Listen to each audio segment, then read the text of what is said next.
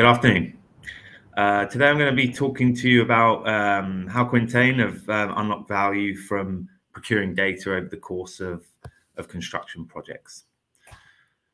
I'm going to skip through a few things here: the business case for the collection of this data, the different elements that we're bringing together as part of this business case, and the result that we've experienced as a result of putting these processes together.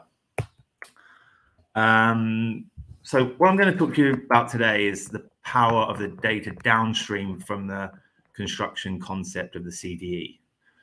So if you consider the CDE as a procurement vehicle of data coming from a construction project, you can start to think about the possibilities associated with supplying that data elsewhere for other uses further in time.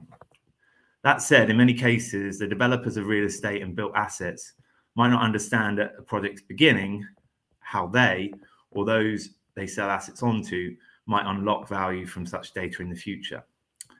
This presentation is an example of how we at Quintain have utilized that data to unlock business value. As a background, Quintain owns a very large estate surrounding the National Football Stadium and around Wembley Stadium in London. The site is mixed use in nature, but the vast majority of what we're building and then operating ourselves is residential units.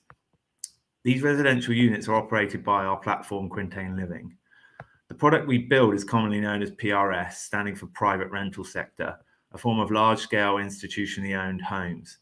Again, to reiterate, as a business, Quintain designs, develops and operates assets.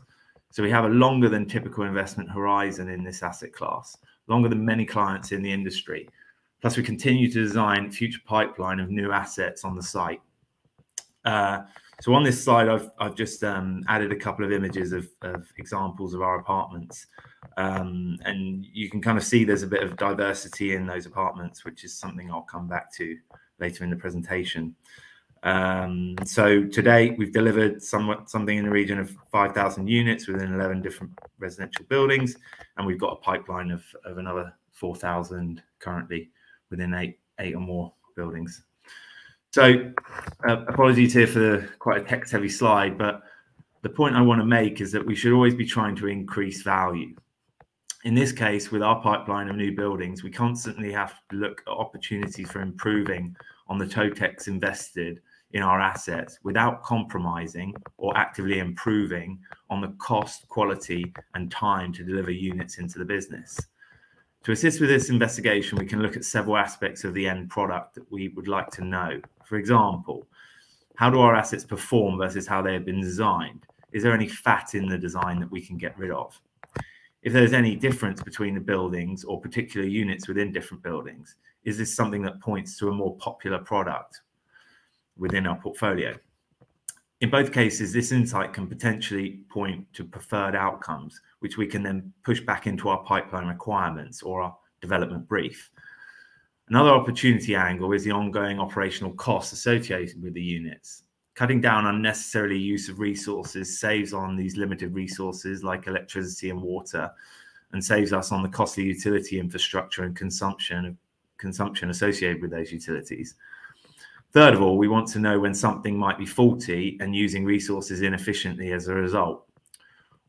All of this has become particularly pertinent in the recent energy crisis, and utilities become more and more expensive to everyone. So how do we go about this? Well, we take a number of data sets and we bring them together. The first is the data we procure through the construction phase.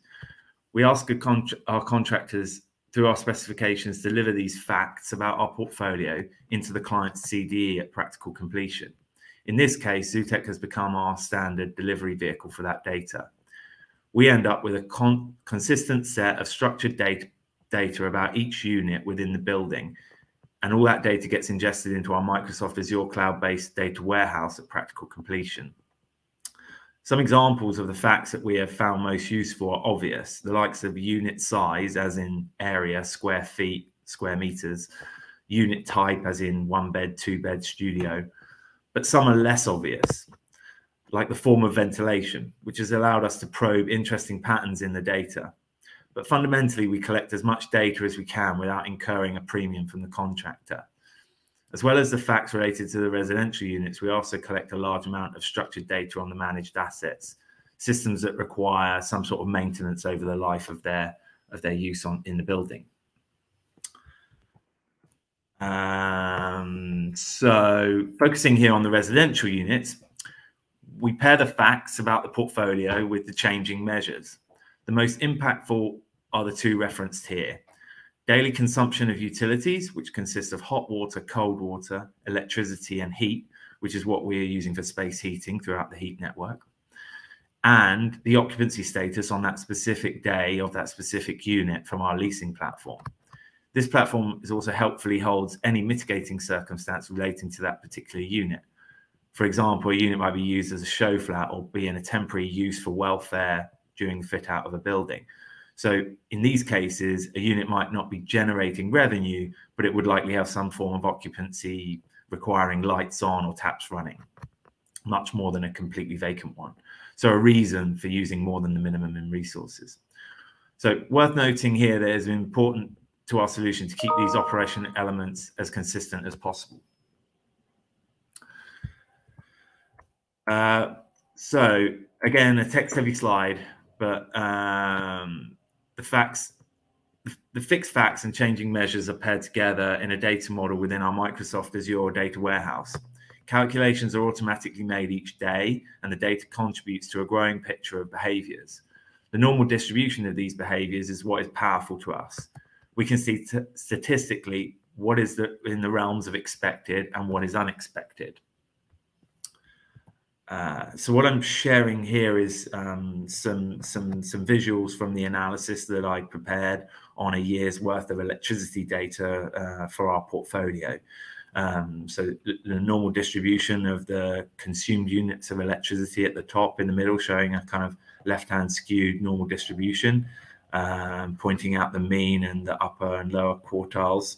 And then on the bottom left, a box plot illustrating the kind of those values for different size residential units.